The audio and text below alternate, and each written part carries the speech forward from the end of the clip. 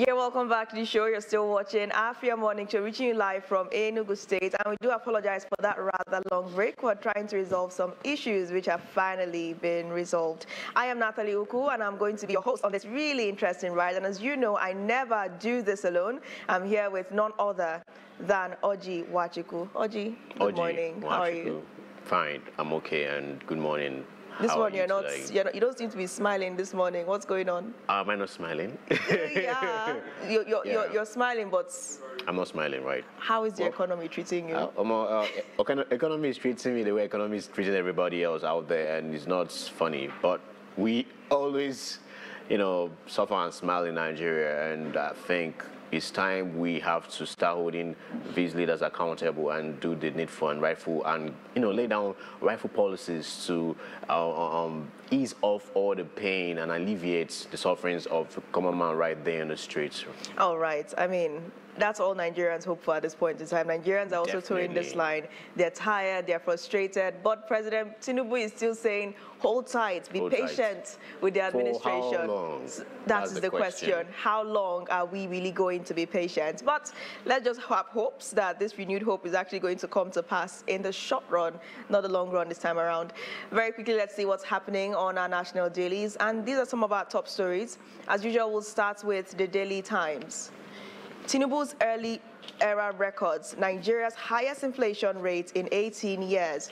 Food inflation increases by 4.97% to 26.98%. Google gives Nigeria 1.2 billion naira for jobs.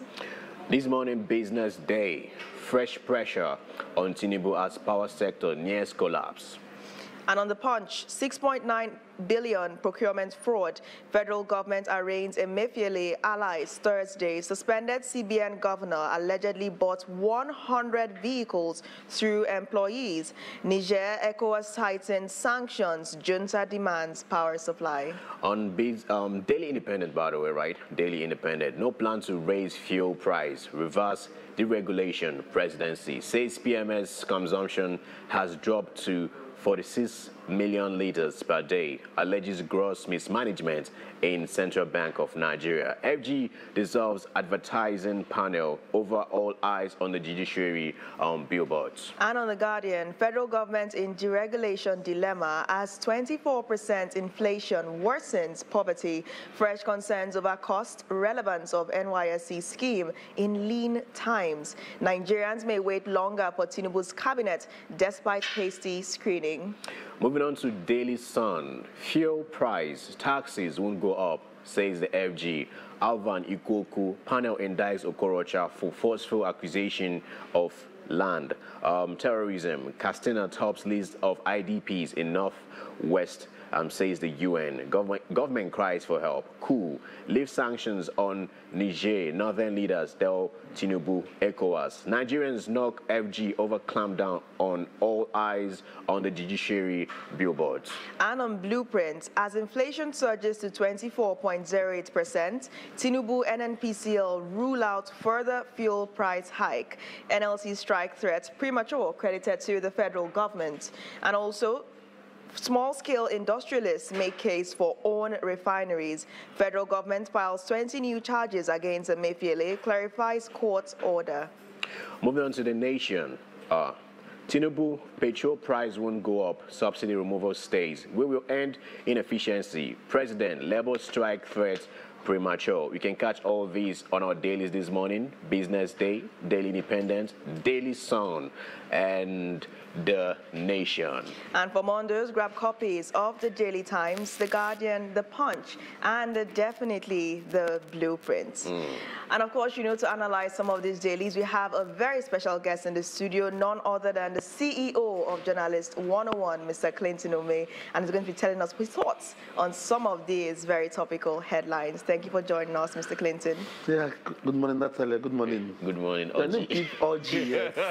Now, forget again, Oji, the big tree. Yeah. The Oh, Iroko. wow. Yeah. The Iroko tree. Yeah. Okay, we'll keep That that was in the cola mind. nut. That was the cola nut. See, I manage my coffee. The day I try cola nuts, I don't think I'll sleep in 3 days. But I've heard stories. The OG is the Iroko I've heard tree. stories. The Iroko tree, not the cola nuts. Yeah, but I'll give it a try one day, perhaps. Please do.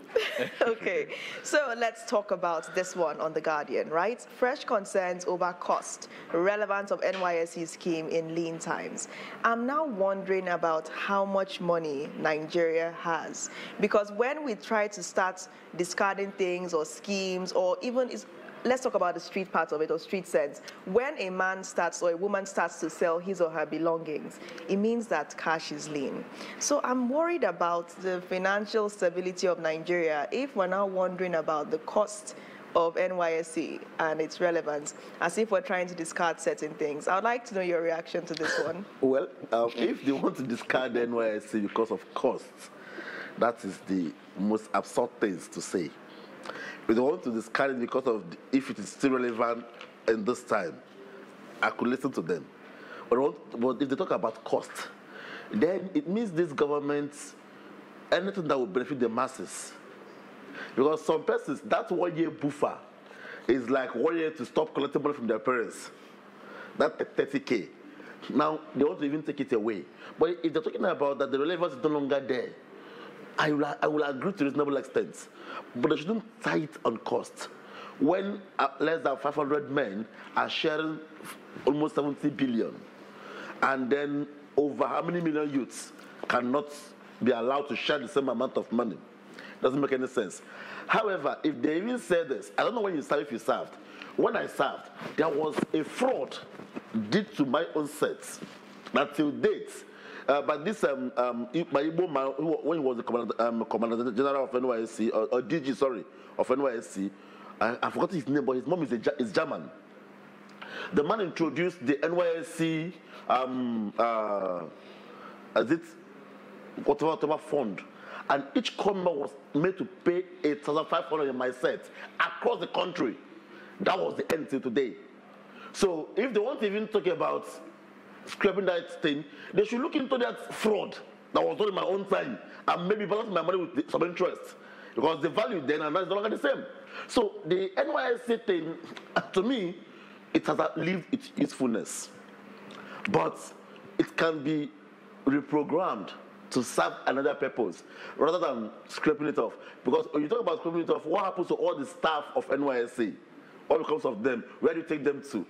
Do you take them to police or where? I mean, those are the questions, Mr. Clinton. But the question I also have is financial stability of Nigeria. Why are we in this situation? Where is all the money going? Well, I mean, And even the 1 trillion saved from subsidy. yes. Where is all this? That's what we heard, right? You know, according to 1 trillion, not 1 million. one of my friends said that you don't rule a nation on impulse. You can't come up and say you took the courageous step and say subsidy is gone. And when we talk about the money in Nigeria, what we had, according to one of the presidential candidates, is spending problem, not the money issue. Up to today, this current administration have not told us how they will cut costs on their own part. Up to today, all the offices and their paraphernalia, they are all running. Till date, the office of the First Lady and the office of the Second First Lady, they are all running. So they are not even doing anything to save. Now, about Nigeria being industrious, yes, we are. But there is this funny thing. We can easily tweak our situation because our exports is even bigger than our imports. However, what are we importing, what are we exporting? That is the issue. But when we talk about the volume on the net, our export is bigger. Let's take, for instance, if we want to have a breakfast at this table now, and when you have your Milo, your this and this and this and this, you ask yourself, how many of them are imported? How many are made from Nigeria? You will find out that over 70% of our breakfasts are imported. So we import what we shouldn't import. Are you aware that now we import Gary into this country? Gary? I mean, those are fresh concerns for me. This is not palm oil, Gary. These are things we should not even be importing. When you want to think it is even making any sense, some malls in Abuja, I was in Abuja some time ago, and I could see imported water. And I was like, what kind of nation survives in this manner? And that is why our Naira is on a free fall. Because everybody wants to save his money in dollar. They don't have any faith in the currency. So what we spend our money on to import is relatively what we can have solved here. So if we solve our security problem and our farmers in the farms can farm and bring out their products, most of the things we're talking about, because take for instance, our salaries are not paid in dollar. So if your food is cheap in Naira, you don't have any business with the rates. So you now begin to talk about, okay, they tell you what are we making money on the FX on. Okay, our fuel is being stolen and we're not even missing our quota. Yes, why is the fuel being stolen? Which people are stealing it? As at today, is it not ironic that a full ship, you know how big a ship is, that a full ship will enter Nigerian water, come in and go, and our Navy cannot even detect it. Or apparently catch them outside. No, the only funny one, there was one that said that they pursued one to Angola. How possible? And you'll be asking me like, how did this happen? So a serious government, like if the president is serious, if you have a tactical team that will report to you directly, not to the Navy general officer, but to you, the president, and have surveillance on all our water, and to make this work, you can say that the movement of ships must be between 10 to 1. So that if you see another ship moving outside this time, you can ask questions. Because most of these ships leave our shores in the night and they're not aware. And it's morning. You feel like a big ship, just like telling you that a car entered there, you didn't know. How is that possible? So we have issue of one, corruption, unseriousness on the part of the leaders, and then ineffectiveness. Some of them are as clueless as anything. They removed subsidy and began to think of how to bring palliative. I don't know who does that. The palliative measures that should have been in place before you remove the subsidy. Now you could hear the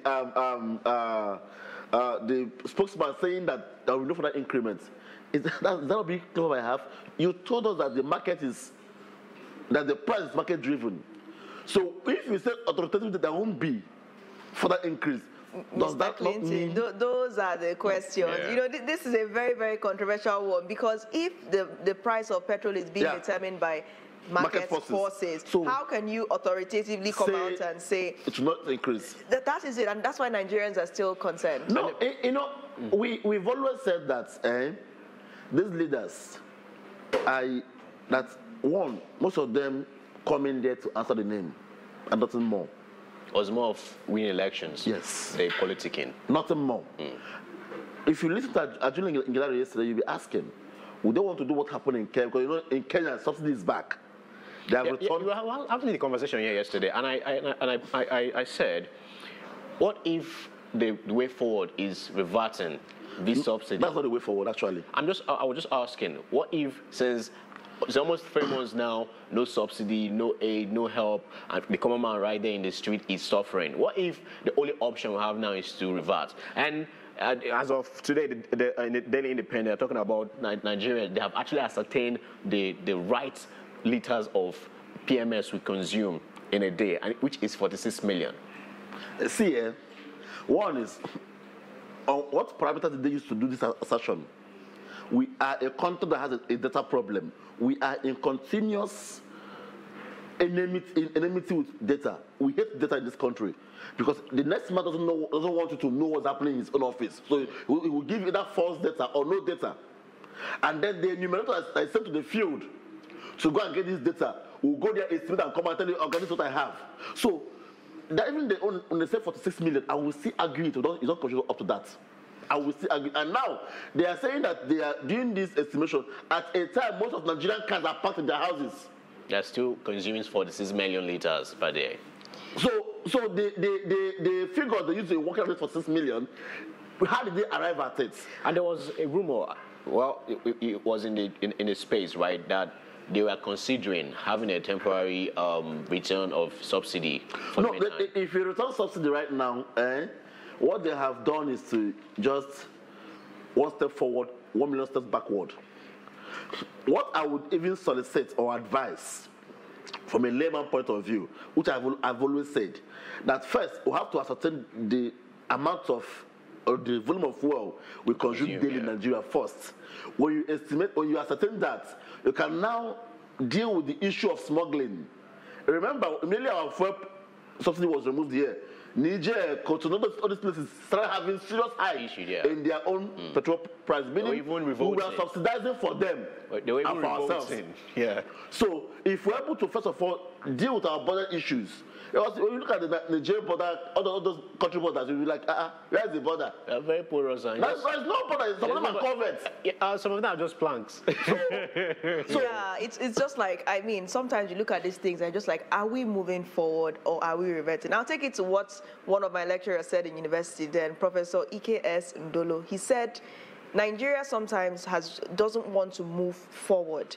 It's either we're moving front, back, left, right, but we're just, circling around and not really coming up with something. You remove this, then you start considering bringing it back, and then it's just confusing. But because of time, we'd have to leave it at that for now. Thank you so much, Mr. Clinton, for joining us. Thank you.